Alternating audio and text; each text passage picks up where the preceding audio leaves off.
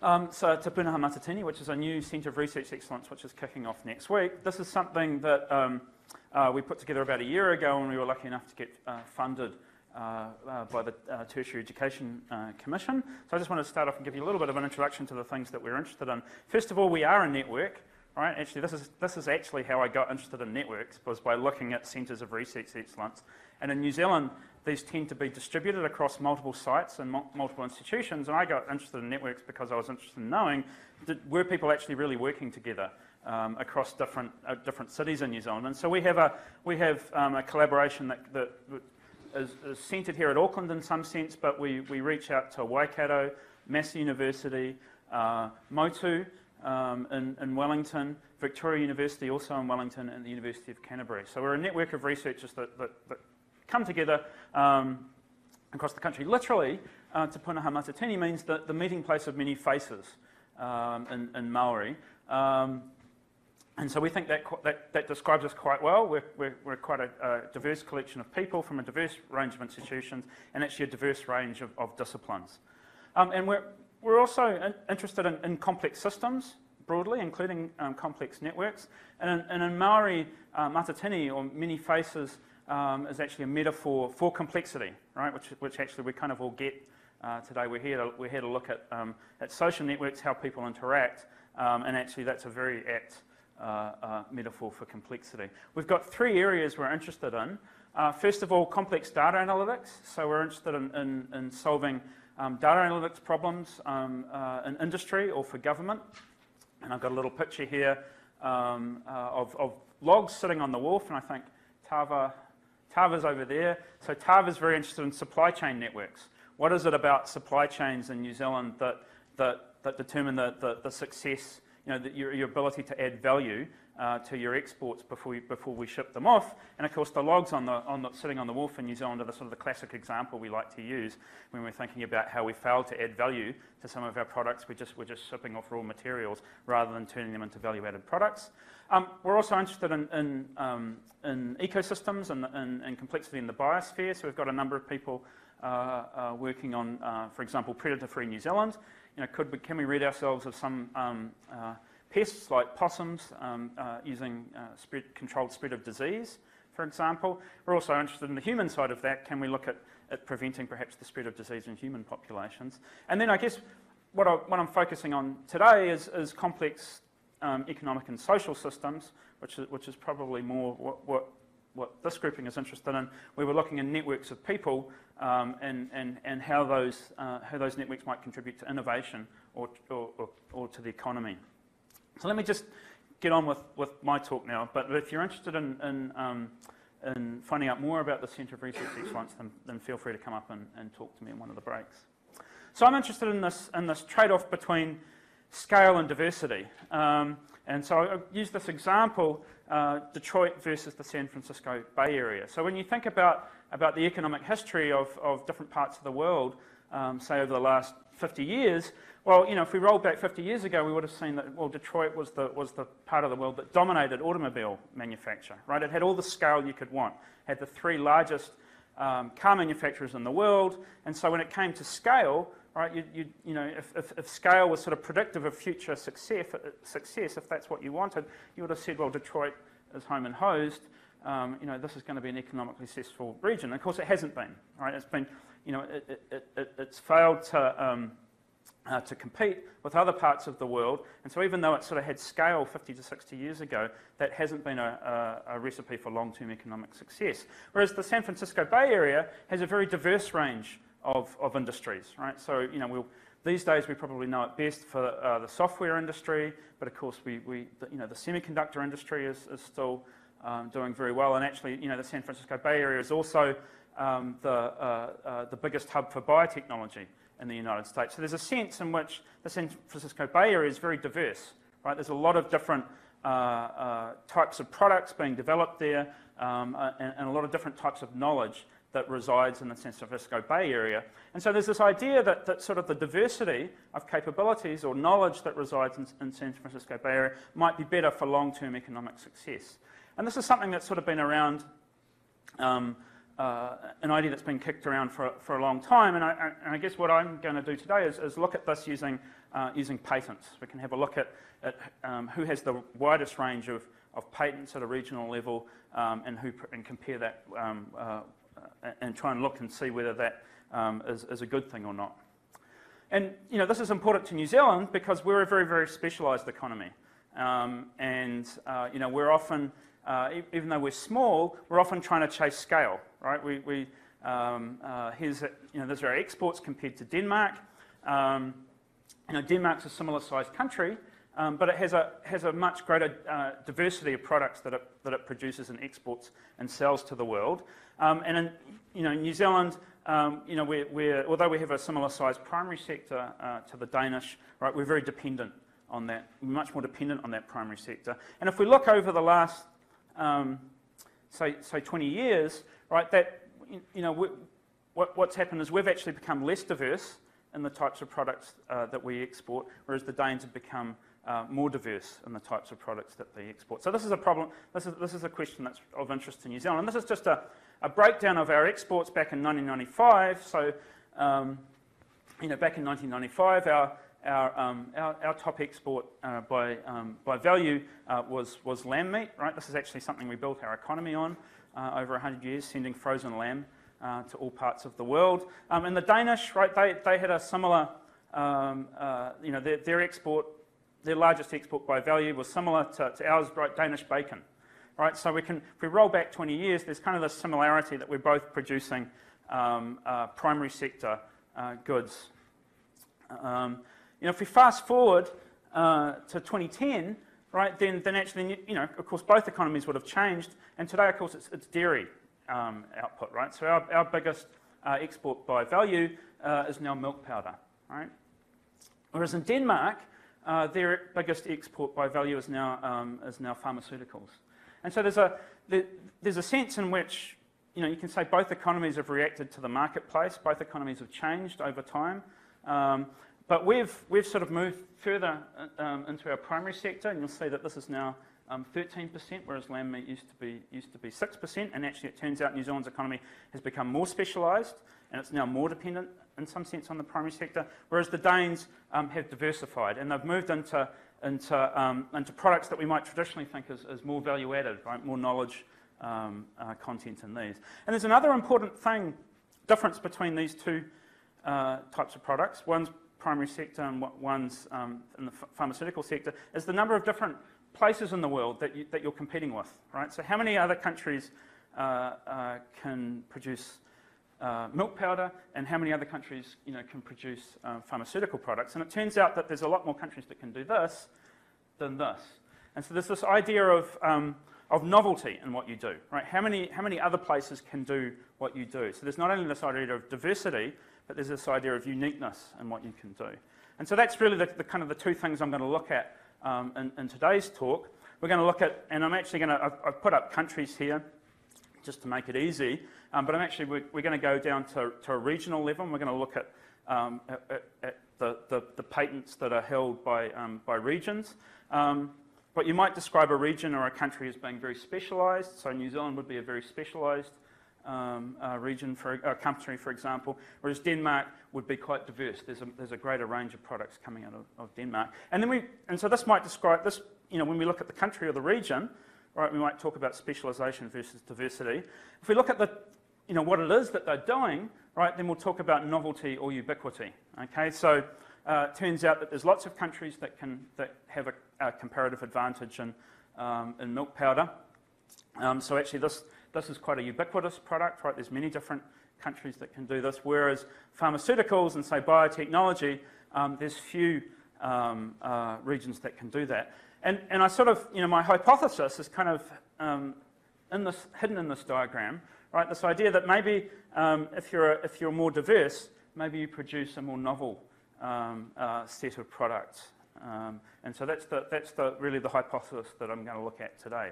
Is there some relationship between diversity and novelty? And so we're going to use patent data. So patent data has the great benefit of being freely available. right? When you file a patent, there's a public record that's made of what you've done. So there are big patent databases around the world that you can work with. And then there's other information on the patent as well. So, there's the patent itself, which contains some sort of idea, some sort of invention. Actually, what we're going to use is we're just going to, the patent examiners will assign some descriptors, classes to each patent, which basically tells you what kind of technology class does that patent lie in, right? And some patents will have more than one technology class, and there is a hierarchy of technology classes that you can look at. You can look at a very fine scale of technology classes, or you could look at quite a large scale. Then we also know, we know something about the inventors. Now, really, I guess at a social networks meeting, I should be talking more about the inventors. And in fact, we have done some work on inventors and how they're connected. But actually, I'm going to ignore what the inventors are up to today. And actually, what we're going to focus on is the owners of the patents, right, which may be the inventors in some case, but in most cases these days it's the company that you work for. And actually I'm going to aggregate across companies. I'm just going to look at regions, right? So we'll look at for a given region, the firms in that region, what's the patent portfolio that the totality of these firms have. So that's where we'll be getting our data. And so, what are we trying to get at? Well, we're trying to understand what the knowledge and capabilities that are held in a particular region, what they contribute to in terms of the things that you're able to invent. Right? You imagine that within firms and the collection of inventors that work for those firms, there's a certain skills and knowledge that are held in those firms, and some of which, of course, is some knowledge is going to travel easily, right? Codified knowledge, right? We can imagine that everybody's swimming in a bath of codified knowledge that you can download off the internet. And then there's some knowledge that's sticky, right? That really is contained in that region, and that other regions who don't have that knowledge can't access, right? So there's this idea that there are bits of knowledge hidden in particular regions, and I've got Auckland and Christchurch here. And let's say Christchurch has bits of knowledge A, B, and D embedded in the firms in Christchurch. And if Christchurch contains bits A and B, right, then it will produce some product P, or if we're looking at patents, some technology class P. Okay, and then because Auckland has this as well, then it also has the capability to produce patents in class P. But then Auckland also has piece of knowledge C, and if you take B and C, then that gives you Q, right? So then Christchurch has D, and that gives you R, right? So there's some relationship between the knowledge held and the types of outputs that we can measure that are coming out of these regions. Now, we can't directly get at these things, but we can sort of infer their presence in some sense by looking at the outputs of a particular region. And we can start to say things, right, that if we see that Auckland and Christchurch are both producing P, then we can maybe guess that there's bits A and B contained in both those regions. And you can think of this, right, we could write down a matrix that relates regions to patent classes or products, right? And we can potentially decompose that into a matrix that tells you what knowledge is in a particular region, and also how that knowledge translates into products. Okay, and you can think, that would be the product of these two matrices that gives us this. Bearing in mind, this is the thing that we can observe, right? This matrix. So specifically, right, we're going to use revealed comparative advantage, right? So there's all sorts of ways you could populate that matrix. We could count patents in a particular class. We're going to use revealed comparative advantage, which basically says, are you producing more than your fair share, right? If you imagine, given the size of your region and the sort of the patent output of that region, you might be specialising in particular types of patent classes rather than others, right? We can see that you're producing more than your fair share of a particular type of patent, and so we say that you've got revealed comparative advantage in that particular type of patent, and so we can populate our matrix RP, and this defines a bipartite graph M, right? Which tells us about how technology classes are linked to regions. Okay, and so if we do this for our database, and actually again, you could weight this, right? So for reveal comparative advantage, it strictly measures the share, your share that you've got. We actually just say if you've got an entry greater than 1, then we'll normalise that to 1. And so only if you've got a reveal comparative advantage, i.e. if your entry in that matrix is greater than 1, will we draw an edge connecting you. And so and this is actually, we've aggregated, to make this easy to visualise, we've aggregated this up into countries rather than regions. But of course you can do this for regions as well. We can link all the regions to the different technology classes. But this is just a visualisation linking countries to particular technology classes.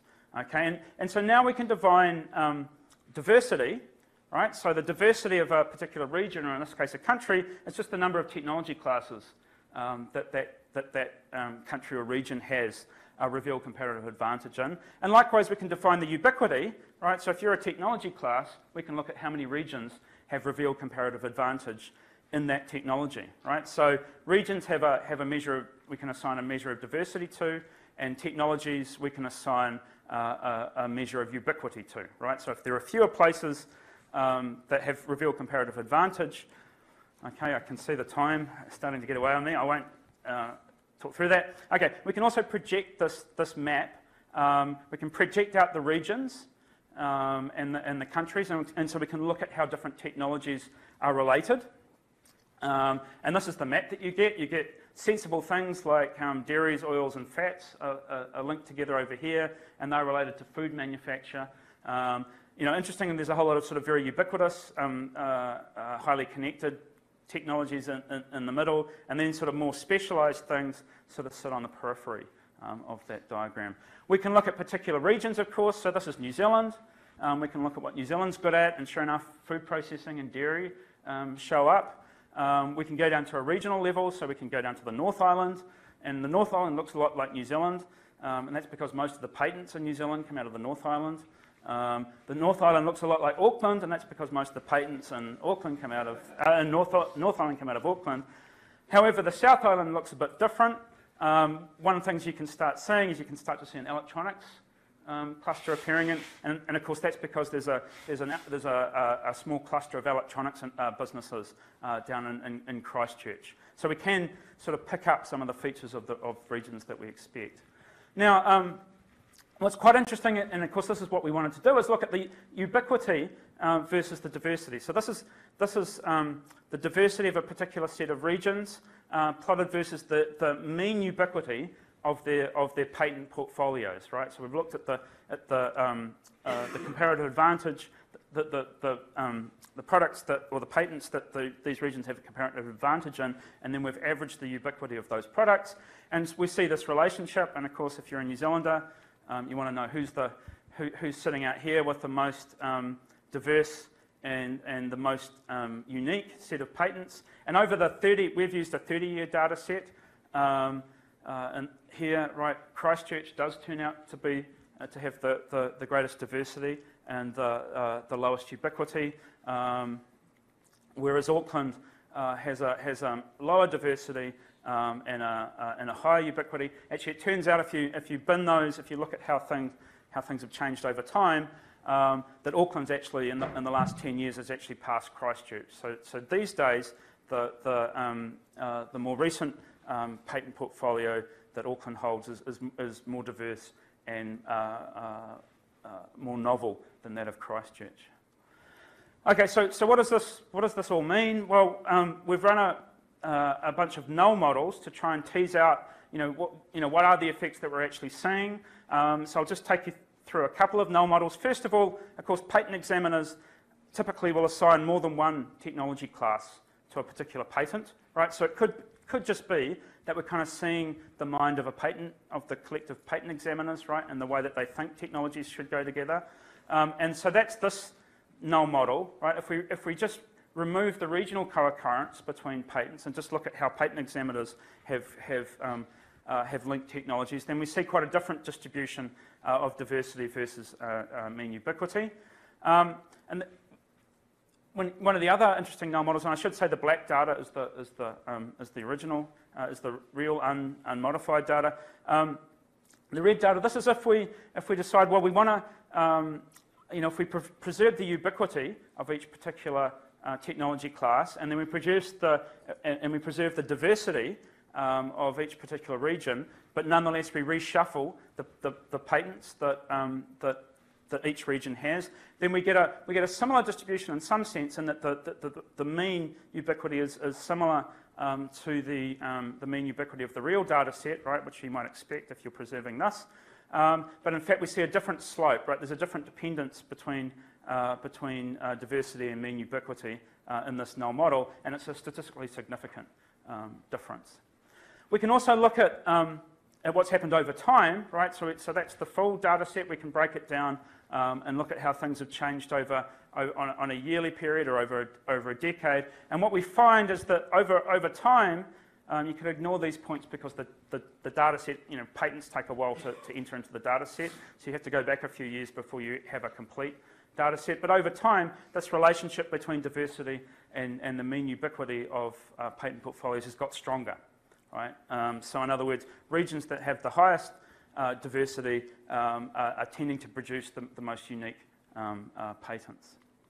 Okay, so a little bit over time. I got 1 minute. Okay, so there does seem to be a non-trivial regional structure to technological innovation. Diversity does seem to be linked to ubiquity, right? So diverse regional patent portfolios are less ubiquitous or more novel than you might expect, and this effect seems to be getting stronger over time. Okay, and hopefully I haven't used up all my question time.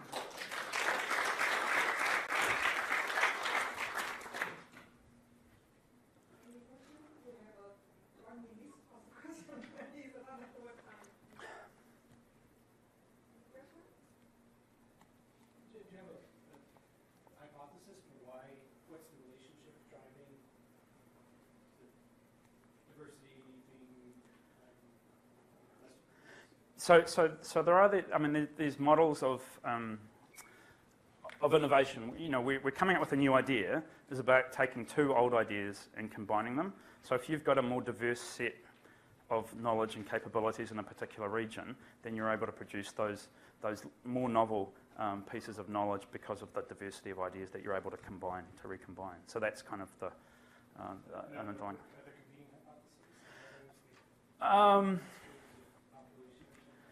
So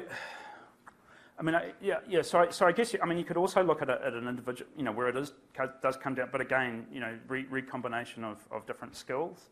So I guess that's the kind of the principal model, the hypothesis that's out there. It's been tested in various ways. Yeah.